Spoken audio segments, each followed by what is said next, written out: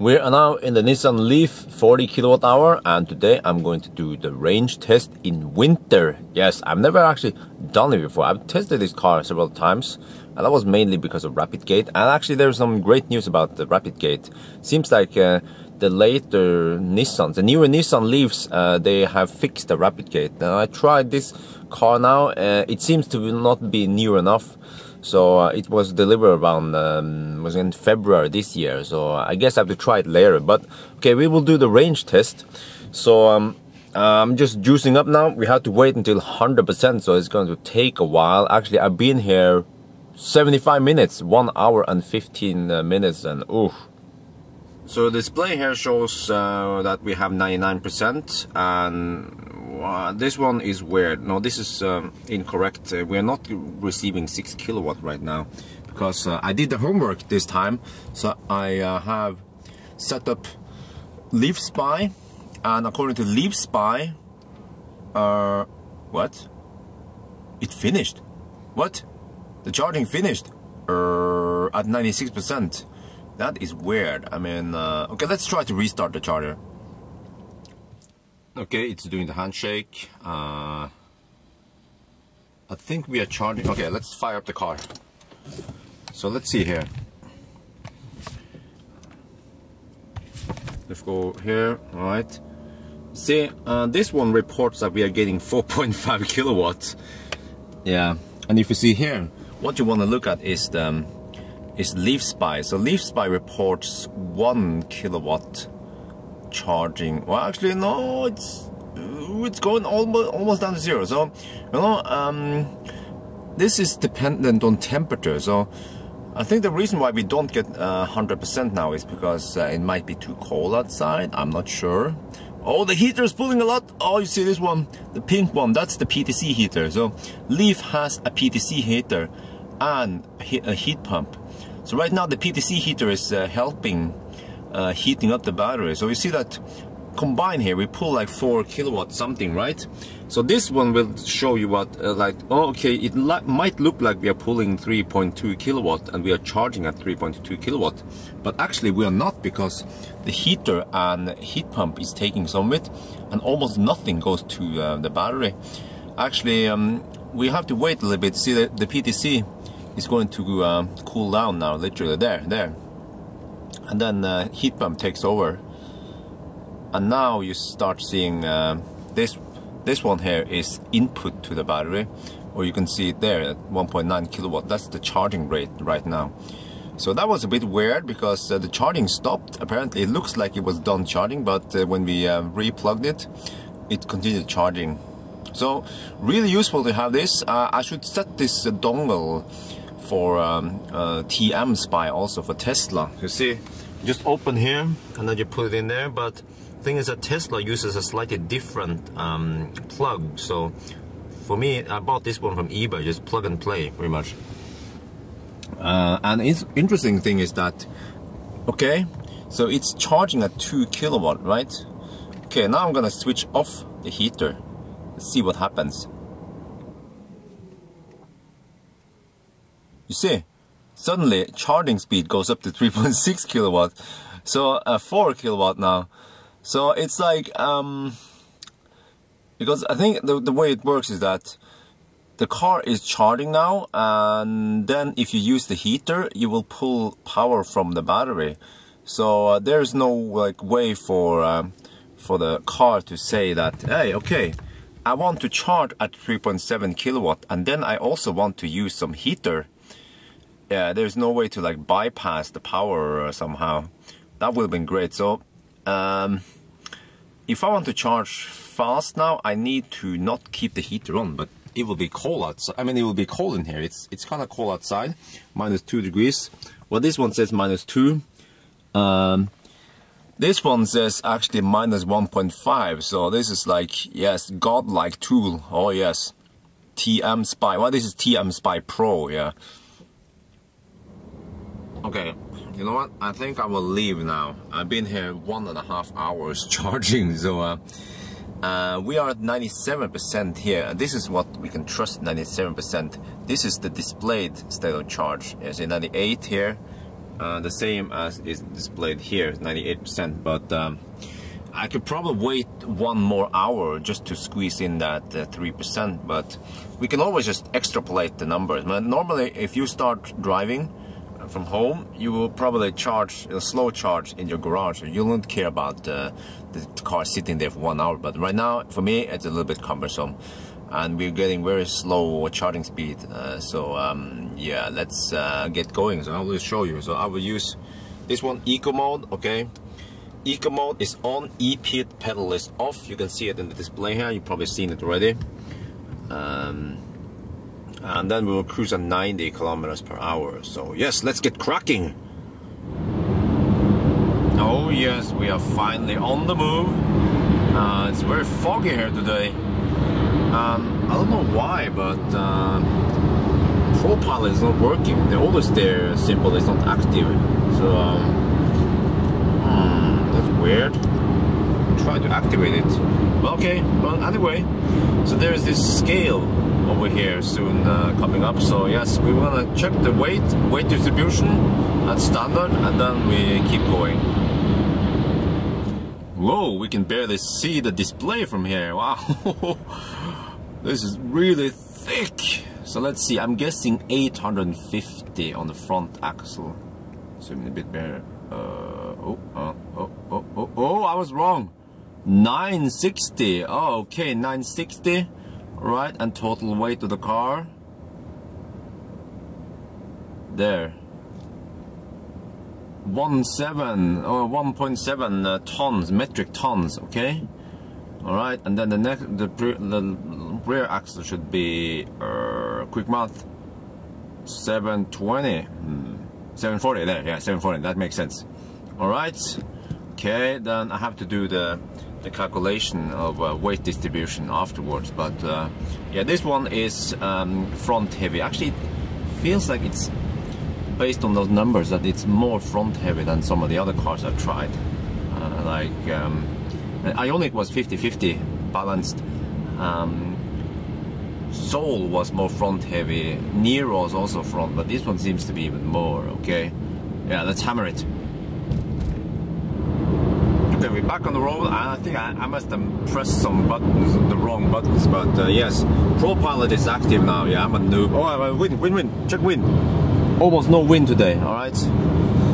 So, but it's wet road, so that is a disadvantage compared to some of the other results or some of the other tests where I had dry road. So yes, we have to assume somewhat high consumption. Well, we can look now, by the way. So far, what did we get? We've been going downhill a bit. Yeah, so this is a little bit deceiving. Like it seems like, oh, are we only averaging 170? No, we went downhill from Demenez, so it will stabilize. I'm guessing maybe 180, which is let me measure just here. 180, which is the same as Nero I tested recently. We'll see. Okay, we've been driving for 19 minutes, and I'm going to show you something here. Why TM Spy, not the TM Spy, the Leaf Spy. Yeah, TM Spy is for Tesla, but Leaf are the same people who made the app. Why Leaf Spy is a must-have for Leaf owners, because here you see that GOM, you know, the guess-o-meter is estimating that we have 196 kilometers of range left. But do we actually have 196? Can we trust it?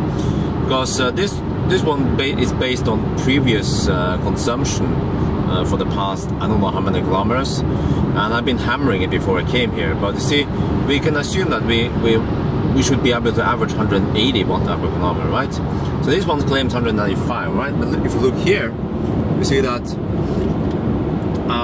okay, this one is cool because it will estimate how much range we have based on 205. So we set the constant ourselves down to 5%. Yeah, have a 5% margin.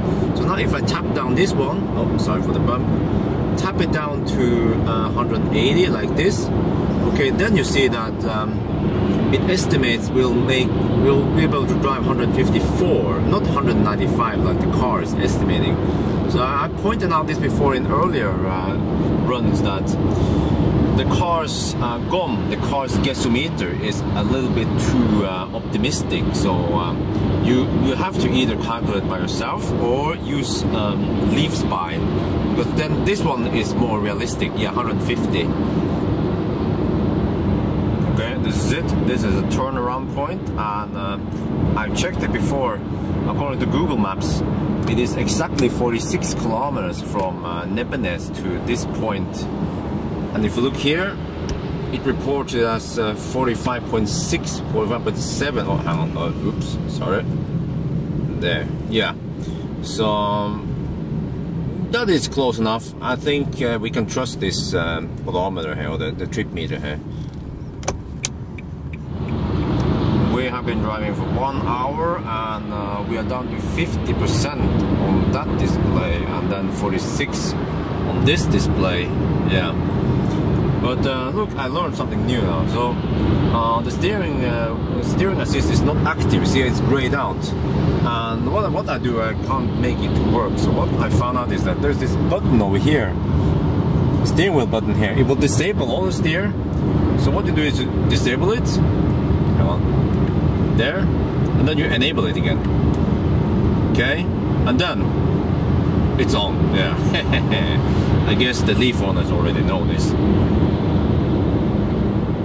We are now at Espa. We just turn around. This is going to be the final run back to Nebbenes. And you see, we've been driving for 1 hour and 36 minutes, done 138 kilometers, and GOM says we have 49 kilometers left. And if you look here, this one tells me that I have 54 kilometers left. So now this one is more realistic now.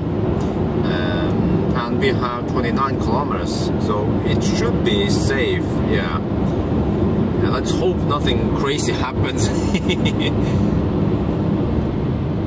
Damn, look at this fog, it is so thick. We are almost at the finish line now, and 12% left. And you see the temperature outside is it's minus 2 degrees Celsius, and for some reason the car decides to only use PTC. I've watched this throughout the whole trip, and it's only running the PTC. It's not the pink bar there. It didn't use heat pump for some reason. I don't know why. I know that heat pump is less efficient when it's colder, but okay. I mean, already now, that's a little bit early, right? But I don't know, maybe the car knows better than me.